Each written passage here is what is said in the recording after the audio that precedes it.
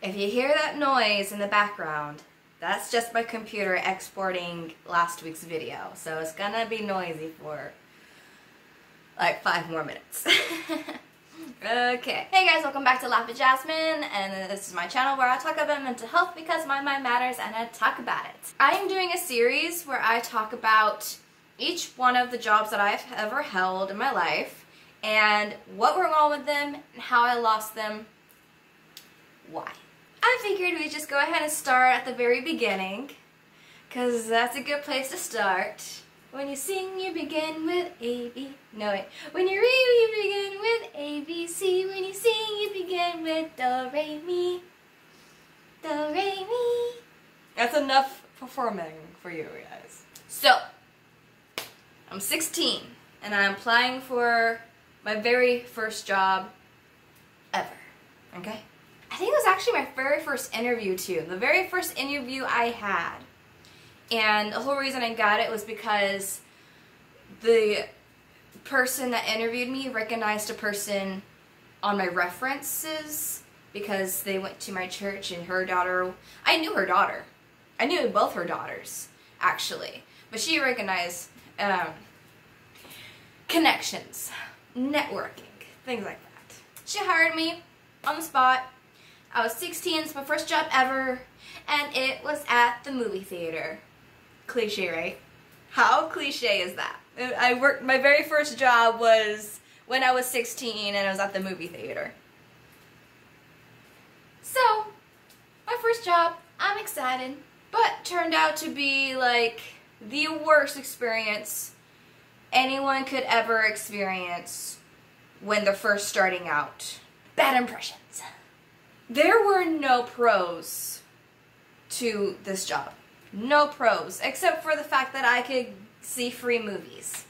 Otherwise, there are no pros. There's like what's it called, a hierarchy or something? I don't know. It's like there's levels. You know, you have the staff lead, and then you have the managers and the boss. And so the staff, they're alright. They were cool. I got along with most of them, I think. There was actually this other girl named Jazzy. She was the very first person that I met there. Her name was Jasmine. We both went by Jazzy. We were both just over 5 feet tall. I'm 5 foot exactly. She's like maybe a half an inch taller than me. And we both have very large boobies. She was the very first person I clicked with. And then the person that trained me, she was a staff lead. But she was actually really cool, and she was super pretty. She's just like really small and dainty. She was just adorable. She was an adorable human being. But she was the nicest person. Out of everyone that was above staff, she was the nicest person. But then we have the rest of the staff lead. They were all bullies. They were all just complete bullies. And then there was the managers. Bullies. Just big, honcho, egoistic bullies. Toxic people. Absolutely the most toxic people to work for. And then there was the boss. And he was actually an Elvis impersonator, so that was kind of cool. For the times that I actually saw him, he wasn't really that intimidating. He pretty much just left all the bossing around to everyone underneath him. But he did have this one impression of me that I have no words, okay? It's really hard to find words to express how disgusting this place was. But we were doing a staff meeting, and of course he's lecturing us. So he did this little impression of someone sweeping, just like this. You can't even see my hands, but it was just like that. And so I go into his office to ask why I had been taking off the schedule. They scheduled it for seasonal, and I didn't know about it. I was homeschooled, so it didn't matter to me. And I asked them, why did you make me seasonal? Like, I need hours, I need money. Like, I can't not work. It doesn't work for me. And so he was telling me this and that, like, basically how awful I was. He was telling me how awful I was, and then that little impression of me, of that impression that he did of someone sweeping was his impression of me. He says that I was slow. He said that I was too happy when I was let off. Like, I was a lot happier I was happier to leave than I was to be there working. I mean, who's not? Who's not? So basically they just put me as seasonal because I was an awful employee. Oh, and they also got on me for standing around and doing nothing. Okay, here's my defense. First of all, it is absolute slavery to fire someone just because they're standing around and doing nothing. Okay, that's putting too much pressure on them. And like, I wasn't just standing around. I was in my head, I was thinking, okay, what needs to be done? What can I do? Yeah, I'm slow because my brain processes things slowly. I cannot comprehend a lot of things at once. I can only focus on one thing at a time. So when I'm standing here, I'm thinking, what do I need to do? Because I have already cleaned the counters like 50 times. The popcorn's popping, the popcorn's put in the bags, the popcorn's done, taken care of. There's nothing else that needs to be done. And like, everyone else was on break or ushering. I was the only one in concessions at that time. And then of course, like, when I'm not the only one in concessions, there's other people doing everything else. So that's when I really gotta think, okay, what do I need to do? Because everyone else is already doing it. So where's my place in this? You could not stand still. You had to keep moving. You could not stop to think.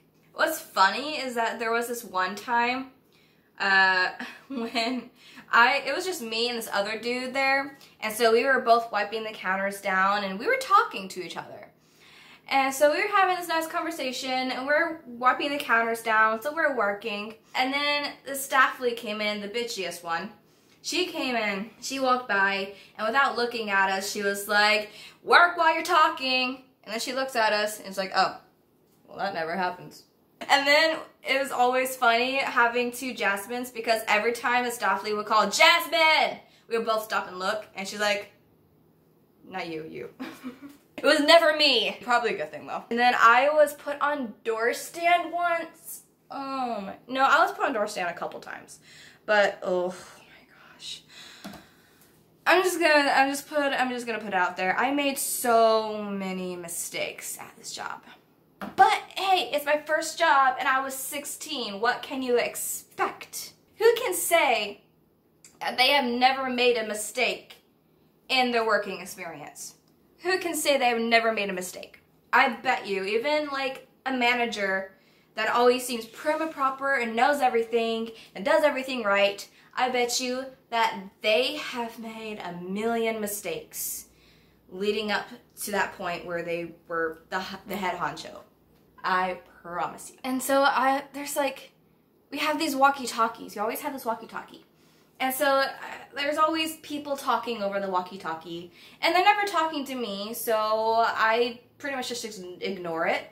So I'm at the door stand, and the usher's supposed to tell me when a theater is ready so that I can let these people in to go see their movie. Well, people were waiting, and 20 minutes later they come up to me and they're like, hey, we're missing our movie. Can we go in yet? And I'm like, I don't know. I didn't hear anyone say anything because I didn't know they were talking to me. Also, another really funny thing is that one day, well, I was on call. It's my first time ever being on call. And so I didn't really know what that meant. My parents told me that they call me if they need me. So I was like, okay, I'll wait for them to call me. Well, a couple hours passed by and I get a call and they say, what the fuck are you? You're supposed to call us. And I'm like, I'm sorry, I didn't know that. So apparently, in their system, you are supposed to call them and ask if they need you, and then they can say yes or no. No one told me that. Apparently it means different things depending on where you work. Don't even have that option. Just say I'm on or off, okay? Don't ask me to call in and ask if you need me because I don't want to come in. I don't want to put myself in that position to ask if you need me because I do not want to be needed. And so he calls me And he says, it's a rainy day and we're slammed. We need you here ASAP. So I get there and yeah, it's slammed. Crazy slammed. And I'm shaking. I'm having an anxiety, like extreme anxiety. But I go ahead and hop on a register and I start, you know, doing my job. And this one guy comes up to me. He tells me that he was a theater critic. And that theater was the worst theater that he had ever been in. But I was the one good thing about it. I don't know why. But hey, I just want to shove that in your face, farmer. I'm the best thing. I'm the best thing about your theater.